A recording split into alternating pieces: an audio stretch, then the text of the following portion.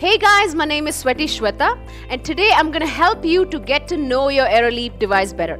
The device requires a regular 220 volt power supply, so you just have to plug it in and switch it on. But before you do that, there are a few things to take into consideration. Number one, do not pull the rope out like this without turning the device on. But just in case you do that, you just have to turn on the device, wait for a few seconds, and the machine will do it automatically and retract the cable on its own. Once you have successfully turned on the device, I will show you how to connect to a desirable Wi-Fi network.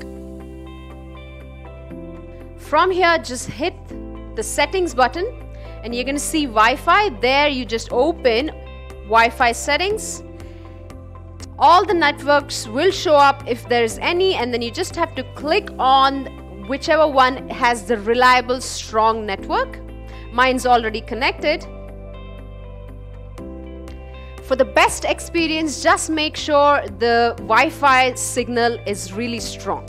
Now I'm going to show you how to create your own profile.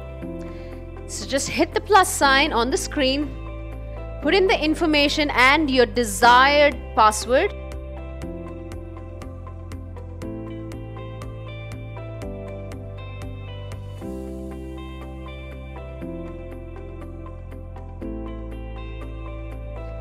And then you're done.